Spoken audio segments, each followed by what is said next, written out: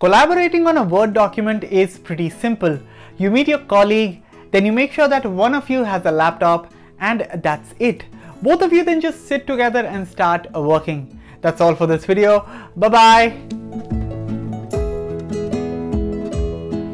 I'm just kidding. Let's start over. I'm sure Google Docs is the first thing that comes to mind whenever we think about working together on a document. But did you know that Microsoft also allows you to collaborate on documents with others? And to tell you just that, I'm going to show you how to collaborate on a Microsoft Word document in real time. Hello there, I'm Aman Rashid. You're watching Gadgets 360 and this is Office Space, our series dedicated to making your life with Office apps much easier. Before we start, my friend, please subscribe to our channel and make our lives breezier. And while you're at it, hit that bell icon so that you're notified whenever a new video drops. With that being said, let's get started.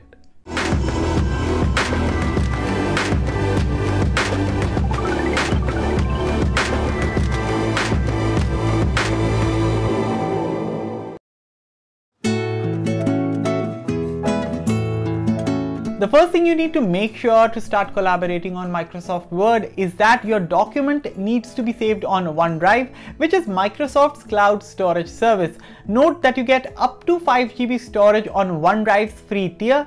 That being said, how do you collaborate? Let me show you. So this is my Word document. As you can see, I'm working on this video idea with Shubham and I need him to give his inputs in real time. So the first thing I will do is save this file on OneDrive. For that, I will hit File, then Save As, and now I'm going to save this on OneDrive. Note that the process is the same on Microsoft Word for Mac or Windows 10. Now that I've saved my document on the cloud, I can start collaborating with Shubham. To go ahead, I'm going to click Share, then I'm going to select specific people. This is because I only need to work with Shubham on this document. You can also choose anyone with the link, which gives the edit access to everyone, or you can choose to share the link with only the people in your organization, or you can just select people who have existing access to your document. Besides, allow editing will let others edit and block download prevents them from downloading the document. Once you're done with all this, you hit apply and next you enter the email address of the recipient. Now either I can enter Shubham's mail ID and hit send, or I can even copy the link and share it via WhatsApp web, Facebook Messenger, or through any other similar service. So once my file is shared, Shubham will then be able to edit and make changes to my document in real time. Moving on. I will now show you how to collaborate on Microsoft Word online. Yes, you heard me, Microsoft Word works online, which means you don't even need the app installed on your computer. Let me show you how to do it. On your computer, visit Microsoft Word online and sign in to your account. Once you're set, you can start working on a new document by hitting blank document, or you can resume working on an older file saved on OneDrive. So after opening the document, when you're ready to collaborate, you hit the share button and repeat the same steps I told you earlier in the video. You choose whom you want to share this file with, then you make all the other changes and once done, hit send to share this file with your recipient.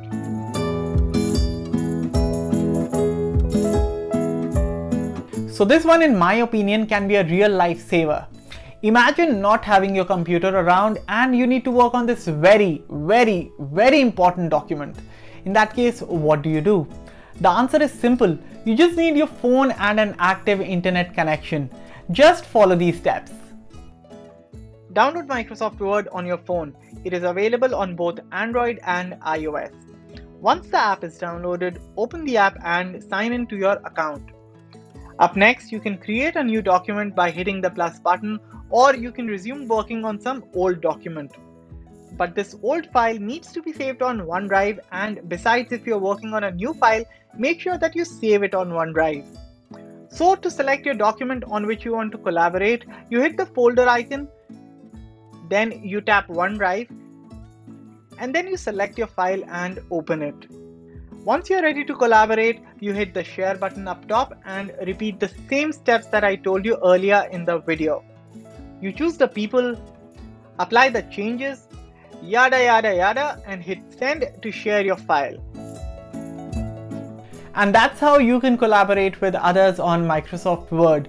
Note that you can use these same steps to collaborate with others on Microsoft Excel or PowerPoint.